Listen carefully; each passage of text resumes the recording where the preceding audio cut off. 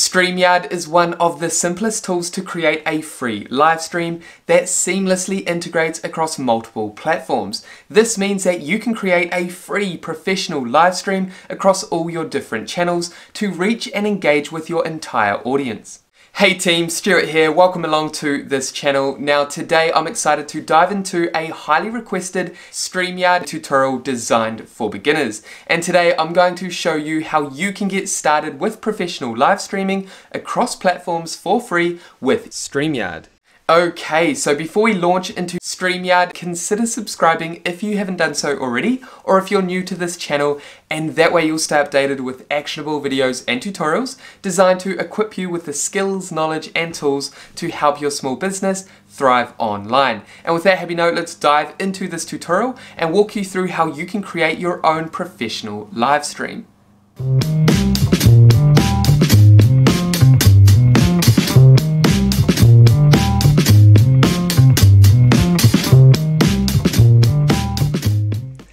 Okay, so let's go ahead and start live streaming for free with StreamYard. Now to arrive at StreamYard, all you need to do is type in streamyard.com and that's going to take you there. I'll also pop the link down in the description below this video.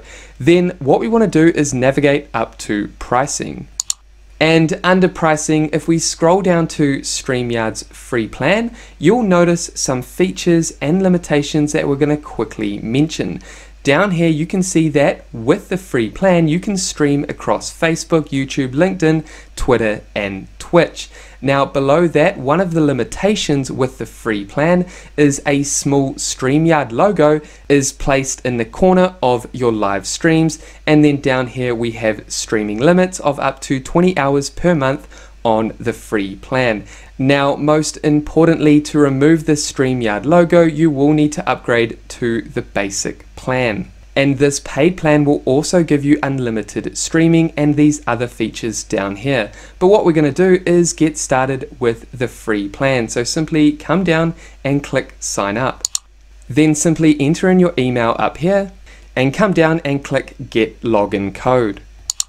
Then simply locate the 6-digit code that will be sent to the email that you signed up with. I will quickly fetch that now. And once you've added your code, come down and click login. And for the purpose of this tutorial, we want to create live streams for our small business so that we can reach and engage with our audience. So I'm going to come down and click small business and then select onward. And first and foremost, what we need to do under destinations is select and connect the different channels that we want to stream to. So for the purpose of this tutorial, what I'm going to do is connect a Facebook group. We want to start live streaming directly into a Facebook group, but you can go ahead and connect a Facebook business page, your Facebook profile, LinkedIn profile, LinkedIn company page, YouTube channel, Twitter, and these other options down here. So what I'm going to do is connect our Facebook group. And it's a very straightforward and simple process to connect each of these channels. So I'm going to go ahead and connect Facebook and click continue as Stewart, which is my account, and then come down and click OK and then continue. I'm going to select the group that I want to stream directly to. And here what we need to do is quickly install the StreamYard app to our Facebook group. So what we're going to do is come down and click open Facebook group settings, then navigate over to search and type in StreamYard and simply select the StreamYard app and come down and click add. And just like that, we've simply connected the StreamYard app with our Facebook group. So now what we need to do is head back to StreamYard. And down here you can see that we've successfully connected our Facebook group with StreamYard, and now we can stream directly into this Facebook group. And if you want to add another destination, another channel to stream to, simply navigate up to add a destination and simply connect the channels that you want to stream to. However, for the purpose of this tutorial, we're just going to use our Facebook group. So what we're going to do now is navigate up to broadcasts. And under broadcast, before we go ahead and create our first broadcast, our first live stream, you can see down here that we have access to up to 5 hours of recording storage. Now you only have access to recording for the first 7 days before you have to upgrade to a paid plan if you want to use this record feature. So what we're going to do is navigate up to create a broadcast and click here, and then come down and we can choose to create a new broadcast or use a pre-recorded video. What we're going to do is select new broadcast. And then up here, make sure that your channels are selected. You can see that our Facebook business group has been selected. Then click here if you want to add an additional destination where you want to stream to. And then over here we have the option to record only. This is great if it's your first time and you don't want to create a live stream, you just want to record a stream so that you can get the hang of how StreamYard works. And again, like I mentioned, you have 7 days to trial recording on StreamYard on the free plan. So what we're going to do is add a title for our broadcast and then a brief description. Go ahead and do that now. And then once you've gone ahead and added a title and description, come down and make sure that this option is selected. Add comment instructions to my post. Basically what this does is gives instructions to your viewers about commenting. And then if we navigate down here, what we can do is choose to schedule for later.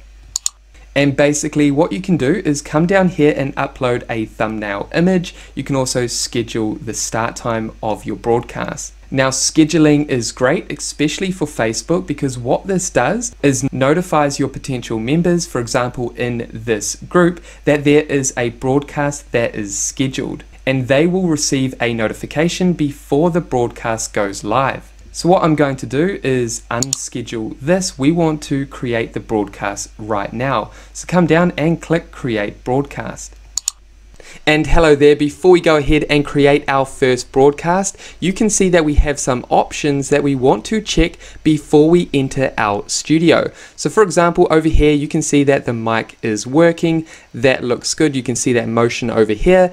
Then below this we have mute. We can go ahead and mute the audio if we like. We can also navigate over to stop cam. Now if I click here, you can see that I have my avatar over here. This is an image I uploaded earlier. What you can do to edit your avatar if you don't want your video to show is simply navigate up to edit avatar. If I click here, I can come down here and upload an additional image that I want to use for my avatar instead of using video. So what I'm going to do is come down and click done, and then navigate up to start cam again. And then if I navigate over to cam and mic and click here, and this is basically where we want to check some settings. So for example, we have camera. We can come down and select an external camera if we like. We also have audio. We can change and set the audio. We can use a mic, an external mic, or the computer mic. We can also come down and test the speaker.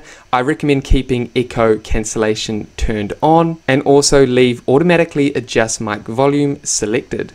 Now we also have access to the green screen option. However, this is recommended if you have a green screen behind you or something similar. So what I'm going to do is exit out of this, and then I can also come down and change my display name if I like. Now for the purpose of this tutorial, what I'm going to do is turn my camera off and then come down and click Enter Studio. And here we are within our live stream. Now before we go ahead and click go live, what we want to do is navigate through all the features and settings within our broadcast before we go ahead and actually live stream into the different destinations that we selected earlier. Now up here you can see a blank screen. This is because we're currently not streaming anything into StreamYard. For example, down here you can see that we have myself, Stewart Gauld. I'm currently not part of the stream yet. Now what I can do is simply click add to stream, and that's going to add me to this stream. Now down here what you can do is actually change the layout of your stream. At the moment it's just one person. I can go 2 people side by side, 2 people side by side but with a background. Then I can go 3 individuals, or more. For example, I can have the main person on the left and then everyone else on the right that is part of this stream. Then I also have these other three options if I'm screen sharing. So I could have my profile here, and then next to that on the right hand side, I can have a screen that I am sharing. And what I'll do is show you an example of these layouts shortly. Then if we navigate down here, we have our main actions when we are broadcasting. For example, we can click mute, we can mute ourselves, we can navigate over here and we can start the video. For example, if I click here, you can see that my video appears again, hi again, and then over here we have cam and mic. So these are settings for our camera and our mic that we briefly mentioned before. Then we have screen share. So for example, if I click screen share, I can navigate up to video share or screen share. So what I want to do is actually screen share. So if I click here and then navigate up to screen share, and this allows us to select an entire screen to share, or a specific window to share, or a Chrome tab to share. So for example, if I come down here and select this Facebook group tab and then come down and click share and then navigate up to view tab StreamYard.com. And just like that, you can see that we're now screen sharing this Chrome tab. And if you want to go back to the full screen of this Chrome tab or the screen that you're sharing, what you can do is simply navigate up to view tab and click up here, and that's going to take you back to the full screen. Now down here you can see the specific layout that we have selected down here. We have myself over here, which is one of the only guests that is part of this broadcast, this stream. I can also navigate over here next to that and click this layout, and that brings up this entire screen share. I can also navigate over to this layout, and this is my favorite layout. As you can see, it's clean, it's sharp, it's very professional, so I like to use this layout. And then if we come down here, you can see that we now have two screens. So if I go ahead and remove myself by clicking remove, you can see that this screen takes up the entire broadcast. Down here you can see that this screen is still active, and the stream that I was part of is now deactivated. So basically you can add additional streams that you can choose to switch in and out of your broadcast. This gives you complete control when you're streaming through StreamYard. So what I'm going to do is add myself to the stream again by clicking add to stream, and then what I'm going to do is actually turn my camera off. And just like that, I've turned my video off, and now it's just my avatar. Now we can also come down here and stop the screen share if we like, and we can also invite guests by clicking invite. And with the free plan, you can have up to 6 people on screen at once. If you want to add more people, you can simply upgrade at any time. And to invite guests to your broadcast, just come down and copy this to clipboard by clicking copy to clipboard. And you can send that link to guests via different communication channels. You can also use Gmail, email, or Messenger down here. So what I'm going to do is exit out of this. And then we can also come down and leave the studio if we like. Now, if we navigate over to the right hand side, you want to make sure that you have comments selected at all times. This allows you to see any comments that your viewers are leaving. And you can also click on those comments if you want them to display on your screen for everyone to see. Then under comments, we have banners. We can go ahead and create a banner. And you can add any kind of banner that you like. For example, I could add a call to action CTA saying, get in touch if you need help with your ads. And then you have the option to click scroll across bottom ticker if you like. So if I click here and then come down and click add banner and then navigate up here and click show, we can see our new moving banner down at the bottom of this screen. So what I'm going to do is actually go ahead and hide this banner. And you can go ahead and create any banner that you like. So think about the call to action that you want your viewers to do when they watch this video or after they watch this broadcast. Then next we have brand. If we select brand, this is where we can change our brand color. We can change the theme if we like. For example, if I click minimal, bubble, or block, you can see that the theme slightly changes. Now below theme you can see logo. Now like I mentioned with the free plan, you do have StreamYard branding. And unfortunately you cannot remove this and add your own logo unless you decide to upgrade to the basic paid plan. Then below logo we have overlay. And again, you cannot add an overlay unless you upgrade to a paid plan. Then we have video clips. You can upload a video clip before your live stream starts. For example, you can add a countdown if you like. Then we have background. Unfortunately, you cannot add a custom background unless you upgrade to a paid plan. So there are quite a few limitations with the free plan, but it is sufficient enough for basic live streams. And then we can come down and enable or disable show display names. Then below brand we have private chat. This is where you can chat privately with your guests that you have on your broadcast. And then last we have settings again.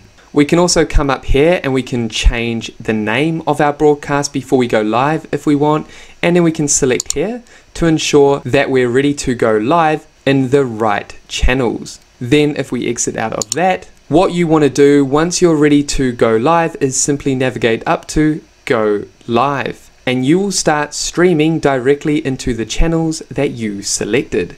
And that is everything we wanted to cover in today's beginner's tutorial, helping you get started with StreamYard completely for free. And there we have it guys, that is it for today's live streaming tutorial for beginners to help you get started with StreamYard. And with that said, thank you so much for watching this tutorial all the way through to the end. If you got value, make sure you leave a like and then subscribe to the channel, and that way I'll see you next week. Take care guys.